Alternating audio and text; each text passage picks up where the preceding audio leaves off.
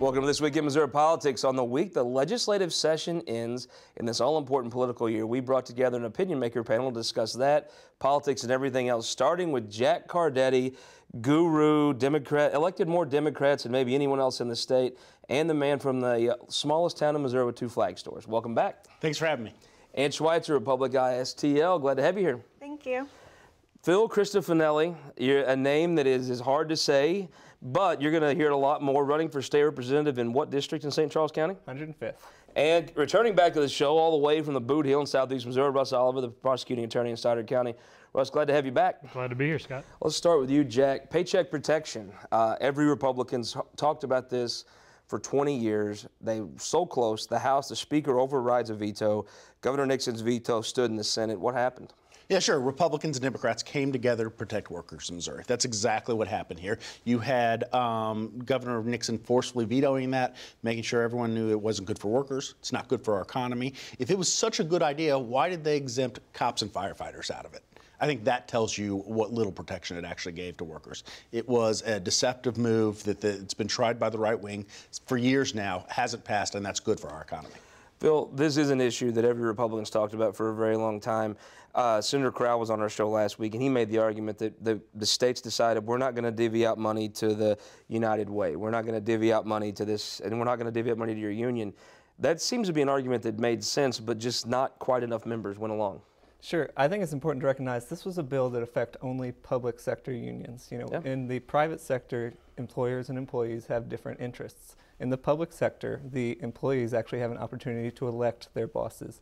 So they're negotiating for resources that belong to the people of Missouri, and then we need the people of Missouri to have a voice at that table, and we do that through reasonable regulations of public sector unions like this. Russ Oliver, would this have just been the first step, though? If the Republicans would have passed this, they said, well, no cops, no firefighters, nobody that wears a hard hat at work, it's only government employees.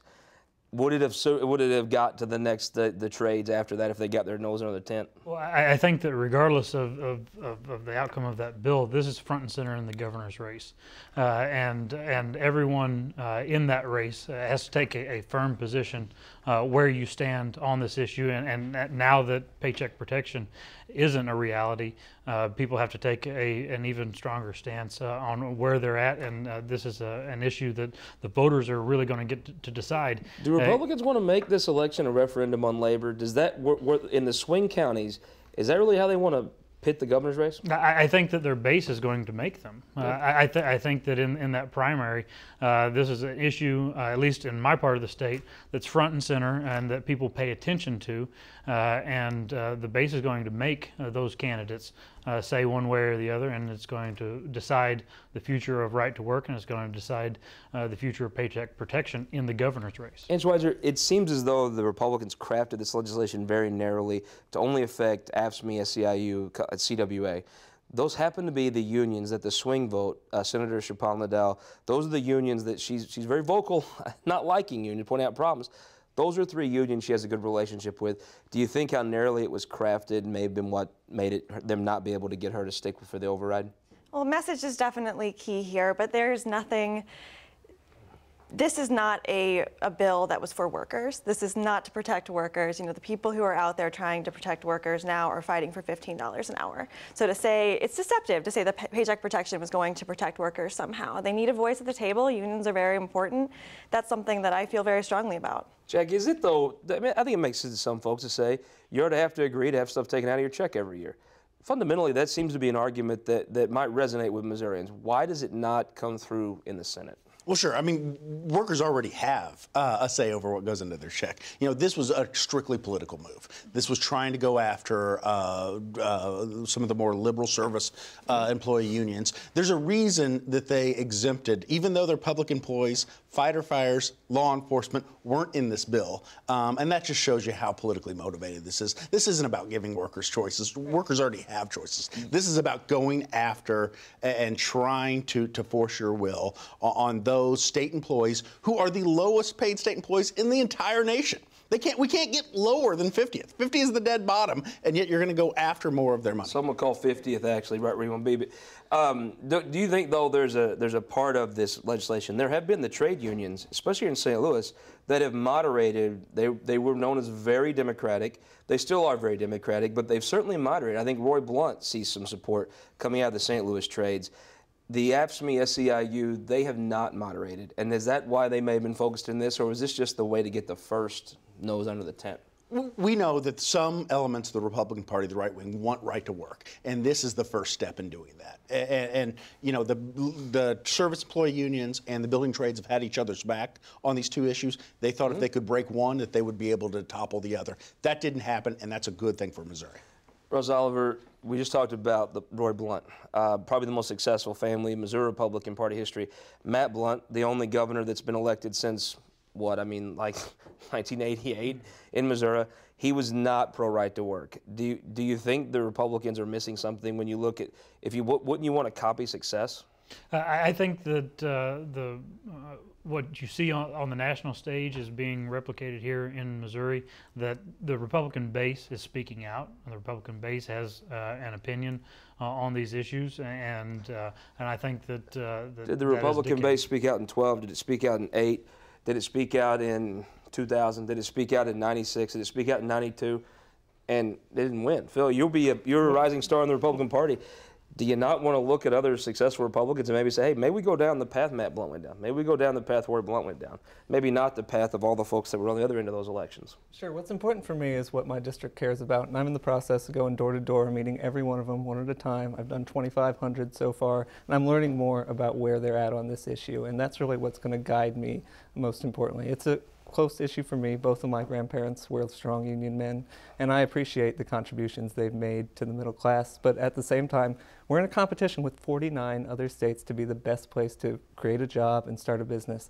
And sometimes we got to look at what other states are doing and make sure that we're still competitive. And Schweitzer, election night 2014, if you were in organized labor and you looked at if you're a pipe fitter and you looked at the election returns, you had to think this was going to be bad. Even if this paycheck bill with this limited one would have passed, you'd have had to think, what a great deal. I mean, they've came out of this amazing, these two legislative sessions. I mean, I don't know how it could have went better for them. It's definitely not an issue that got further, and I appreciate that. So, I mean, so far we'll live to fight another day. Jag, labor's got to be bewildered that they've made it through. Well, it shows you what happens when you have a strong Democratic governor along with some legislators who actually listen to their districts. If you look at a Sylvia and Romine, those are districts that have real blue-collar sort of Reagan Democrats in them. And it shows you when you have that combination, strong Democratic governor and legislators that actually listen to their issues on this on these type of issues, what happens. I think that's one of the reasons Koster is going to be so appealing to candidates, to voters in some of those collar and suburban counties. Let's just really quick talk about wrapping up the session. And SGR 39 moves to the Senate. The business community speaks very vocally, doesn't move through the House. It almost leaked into the companies that opposed it, almost had blowback in some other issues. Didn't seem to be the tipping point in anything.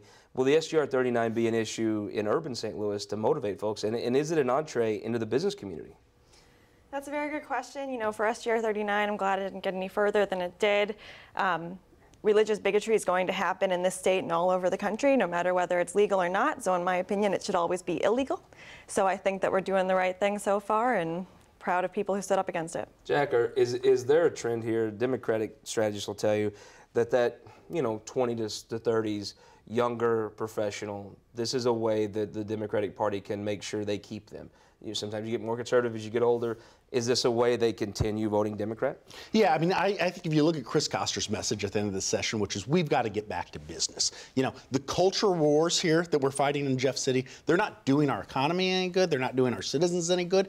And they're probably at the detriment of the Republican Party in the long run. So, I'm a big believer. I'm a Mark Twain Democrat. I believe that no one's life, liberty, or property is safe when the legislature's in session. So I'm glad they're out of session. I think they ought to reevaluate what their values are moving forward. They continue to fight these culture wars. They're going to lose those young voters. Russ, is Jack from, as David Stillman say, the smartest part of the state here? I mean, a tax cut helps gay people, straight people, religious, non-religious.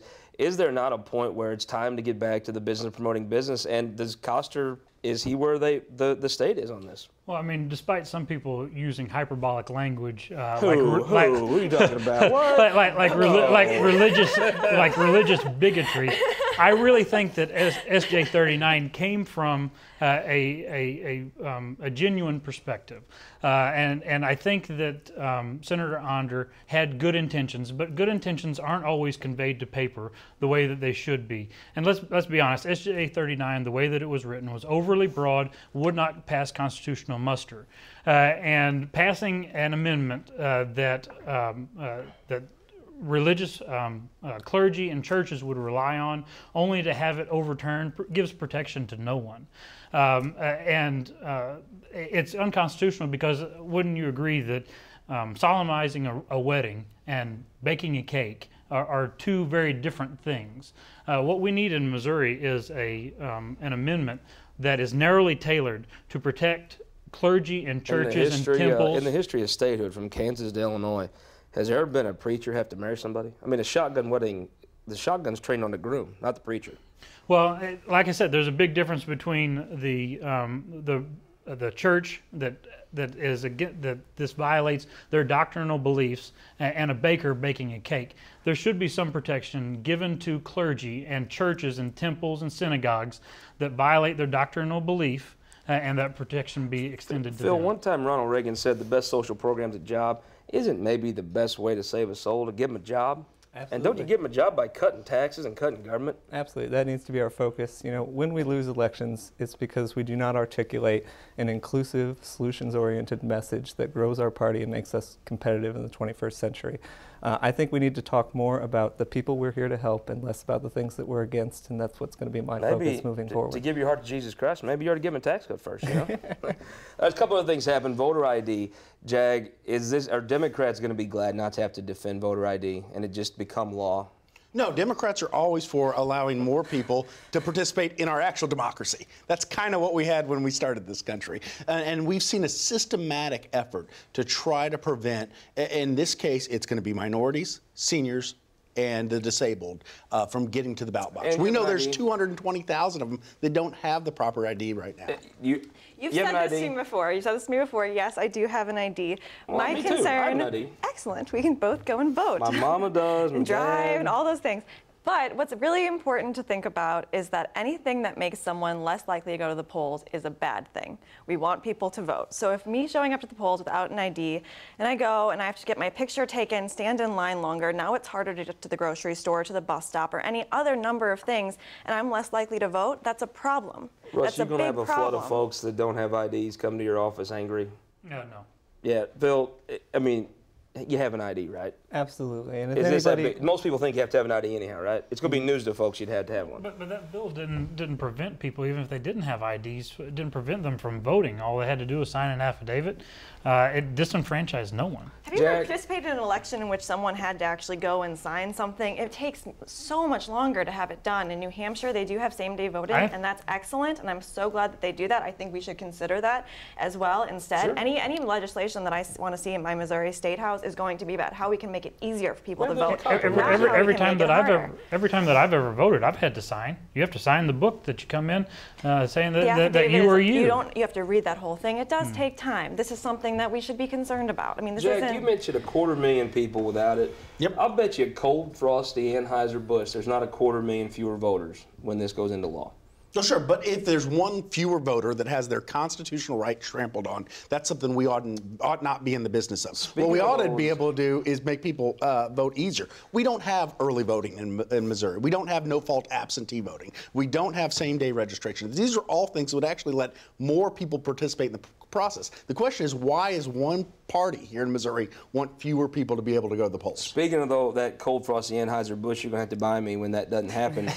Big week for Senator Schmidt and Anheuser-Busch. The beer bill passed. A lot of effort went into this. It seemed to be a bigger push than many thought would have to be necessary, but it came through and passed the legislature this week. Yeah, I think it shows a little bit from the outside looking in. These craft brewers that we're seeing popping up over there, they may not be organized and have lobbyists and everything in the Capitol, but they have a pretty good grassroots. And while the big breweries were able to get this one passed, I think if you look at 3-5 years down the road, that may not be the case. Oh, I think you see Boulevard hired Noel Torpy. I think you'll see a lot of people post-session mention the name Noel Torpy with the work he did for Boulevard to change that. And a big week for the brewery, right? Well, you know, I'm a St. Louis person. My grandfather was a union bottler at Anheuser-Busch. I have nothing but respect for that company. I go into a beer cooler, no matter whose label's on it, I'm walking out with the forehand citywide because I'm a St. Louis girl. So, Phil, who are these people that buy single beers, though? I don't understand it. The cooler bill would have let them lease coolers so you could buy beers. I don't understand that concept. Well, I think the reason that Corneo introduced this bill is because he wanted more access to growlers and craft just get beer. the government out of it. Let you buy whatever beer you want. Well, right now you couldn't have refillable growlers in convenience stores, and it's a new and cool thing. And St. Louis and Kansas City are cool places to live. St. Charles. Russ, as a person like myself that has a son named Gussie, what a great day for the brewery, right? Win for the home team. I guess so. Well, let's get back to, after the break, come back and we'll talk politics, governor's race, presidential race. But first, we're going to leave you with this week's leading economic indicators.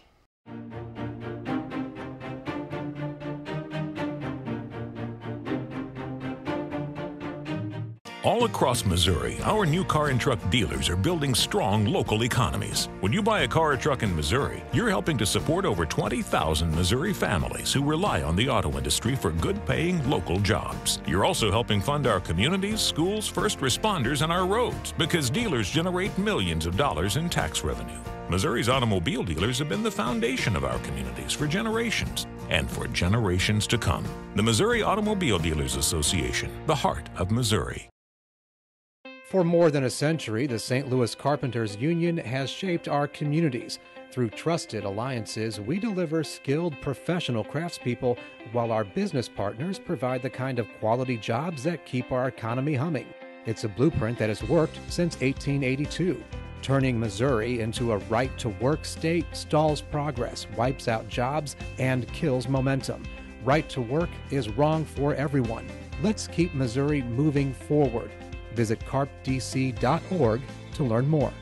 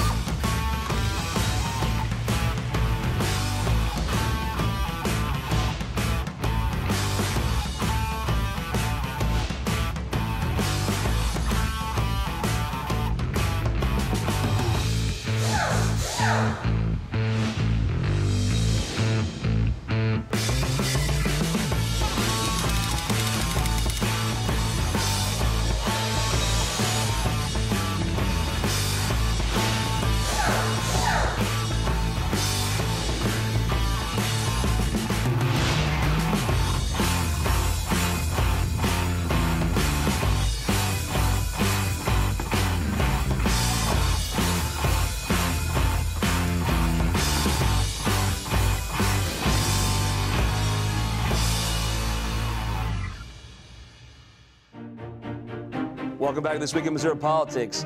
We cannot have Jack Cardetti on and not talk these initiative petitions that were turned in this week.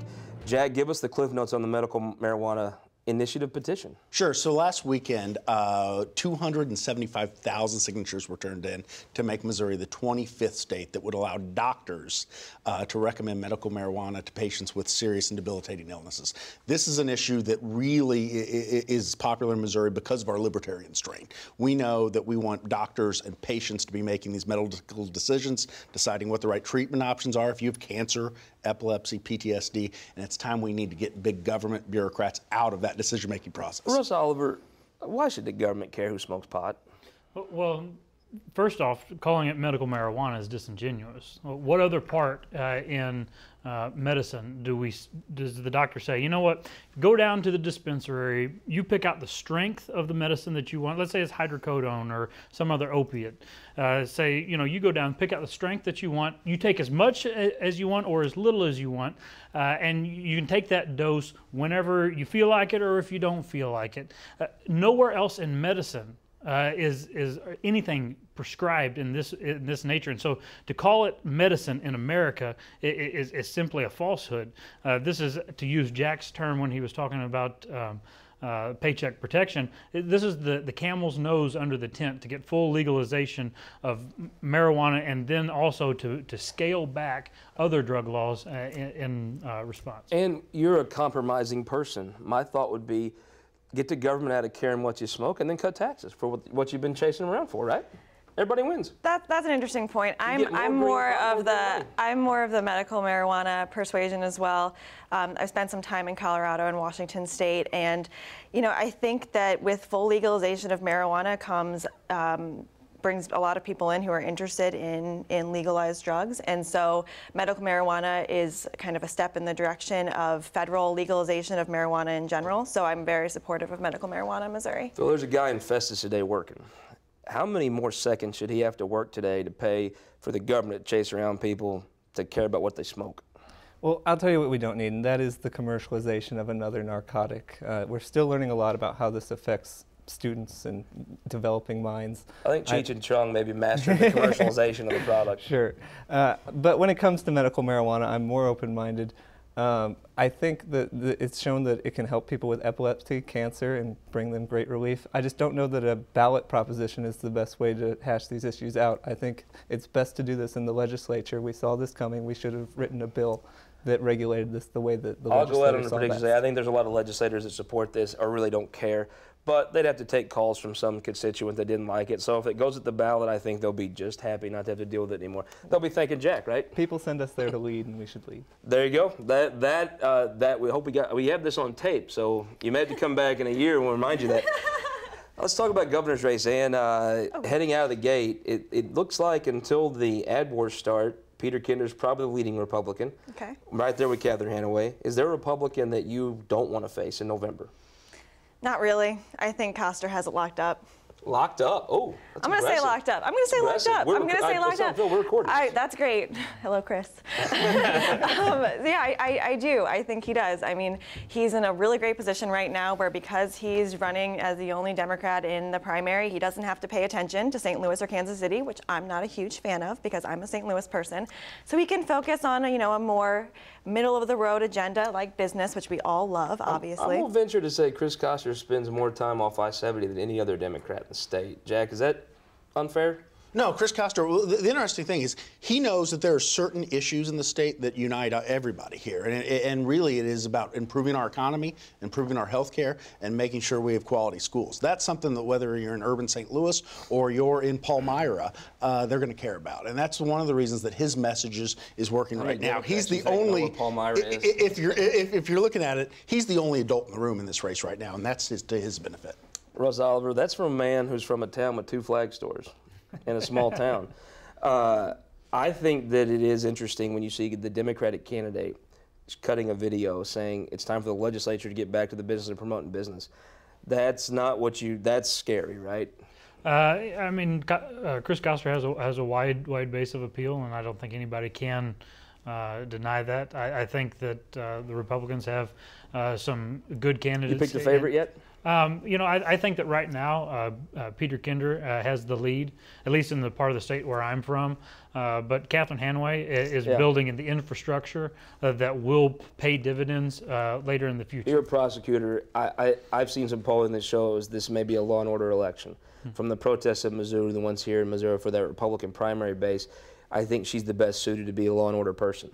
I think that would probably be accurate, but also, at least in my part of the state, Peter Kinder's position on Ferguson and his call for the action where we had inaction plays well in my part of the state. Phil, you from a part of the state where Bruner has some support? Yeah, there's a lot of Bruner supporters in St. Charles County. There's a lot of Catherine Hanaway supporters in St. Charles County as well. I think we have 4 highly qualified, credible candidates that are raising money, and they're articulate, and any of them could give Koster. You got a favorite yet? Money. I do not have a favorite. I love them all. You going to let us know first when you pick one? I will let you know first. Is it a little daunting, though, to see that you've got 4 candidates, and you've got the Democratic candidate is completely on their turf at this point? Sure, that's always a challenge, but we have such a large party in Missouri that we have a lot of leaders to draw from, and when you have that, you have primaries. When you're in the legislature, do you plan to take Chris Koster's advice and focus on business? Well, I don't know that that's. I don't think Chris Koster invented the idea of focusing on business. That has been the Republican Party's Well, I don't think anybody in the Missouri General Assembly this year invented it. That's for sure. I mean, let's talk presidential race. I've wanted, and now that we have you on the show, you were talking earnings tax last time. We have you on. You've traveled this great nation supporting Hillary Clinton. Boy, it must have been tough to be motivated. In New Hampshire? Yeah, that was rough. That was painful. Well, they said in the A-team, I assume, there, because they knew it would be tough, right? Yeah, thank you. That's very nice. Of course. That's very nice. Donald Trump, what's your reaction? Oh, God. Well, I hope that, I hope that Hillary's ready. It's going to be one of the most important elections in our lifetime. Hillary Clinton was a key partner with her husband for his administration, right? Most all the big decisions she was in the room for. That's what I hear. So Jack Cardetti, she's in the room for all those decisions. How do you tell a union man when she was in the room in a big part of NAFTA, Donald Trump's actually going to try to save their job? Hillary Clinton's the one that was packing the boxes to send to Mexico. You know what that tells me? That tells me that Hillary Clinton's going to be able to pick up a lot of Republican support. I mean, Donald Trump is not even on the same. Donald Trump's not even on the same page as his party. He had to go to Capitol Hill this week just to try to kiss the ring of Paul Ryan. All the Washington Democrats are for Hillary Clinton. All the Washington Republicans are for Hillary Clinton. I think in 2016, I'd be awful nice with the rest of the country.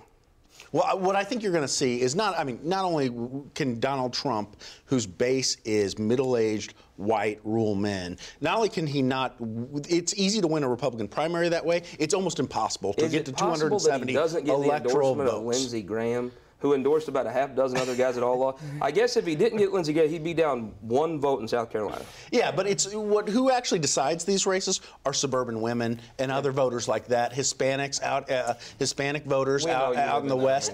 Donald Trump has zero message to them, and they're going to be as motivated as ever to get Hillary Clinton back in the White House. Russ Oliver, is there not? I mean, I know it's not taboo anymore to be a white, heterosexual, Christian male. That's the worst thing you could be.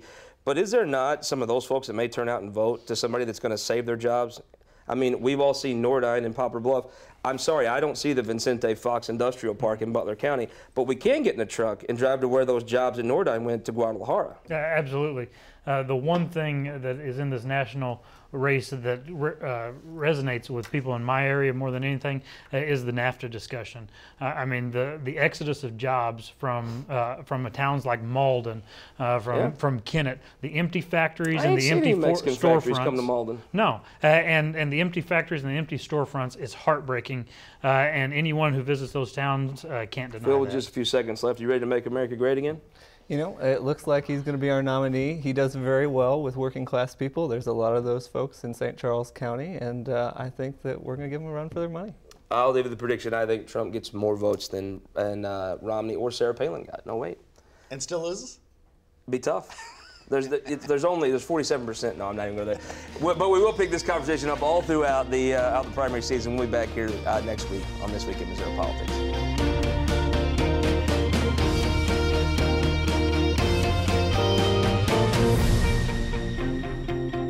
This Week in Missouri Politics, brought to you in part by Sterling Bank.